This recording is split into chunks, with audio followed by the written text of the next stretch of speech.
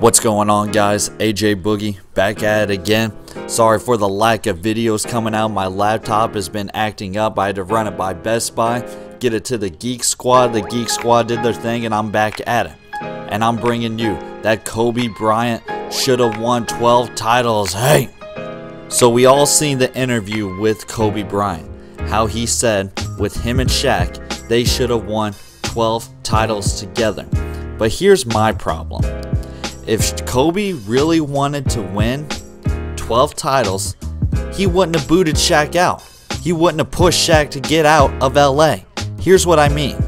Kobe Bryant said if Shaq worked as hard as me, we would have 12 titles.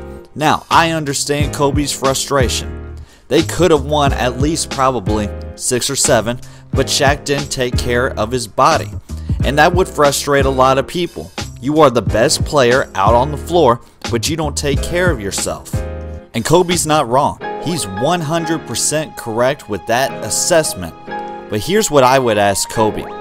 Is it really about winning championships, or was it about you getting the keys to the Laker franchise? Because if Shaq's there, Kobe, you're not scoring 60 a game. You're not scoring 81. You're probably stuck with one Finals MVP if Shaq is there. You don't have an MVP award if Shaq is there. So what was it, Kobe? Is it about winning in championships, or is it about you having the spotlight on yourself? Realistically, I think Kobe did the ultimate betrayal to the Laker franchise, the Laker fan base. He went to Dr. Jerry Buss and said, you either gotta pick Shaq or you got to pick me.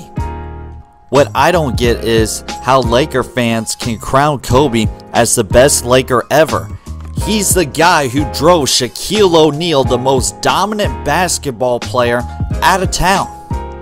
And my other point of him being in the GOAT conversation, how can you even possibly be in the discussion of GOATness with one MVP and 2 Finals MVP?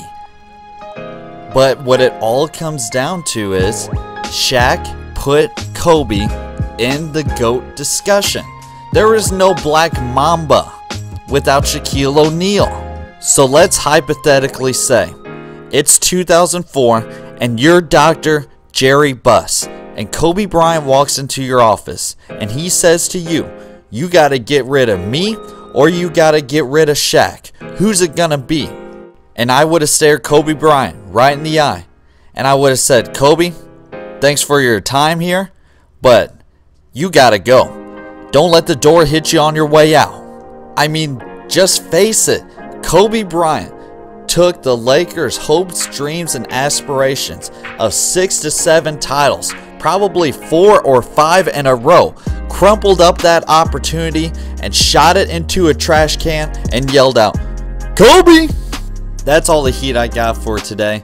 I don't buy the Kobe hype. I think he's a fraud. I think he says the right things, but deep down he knows that it's not true. He's just protecting his Black Mamba image.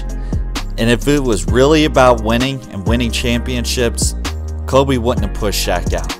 That's all the heat I got for today. Like, comment, subscribe to the Boogie Squad. AJ Boogie signing out. Boom!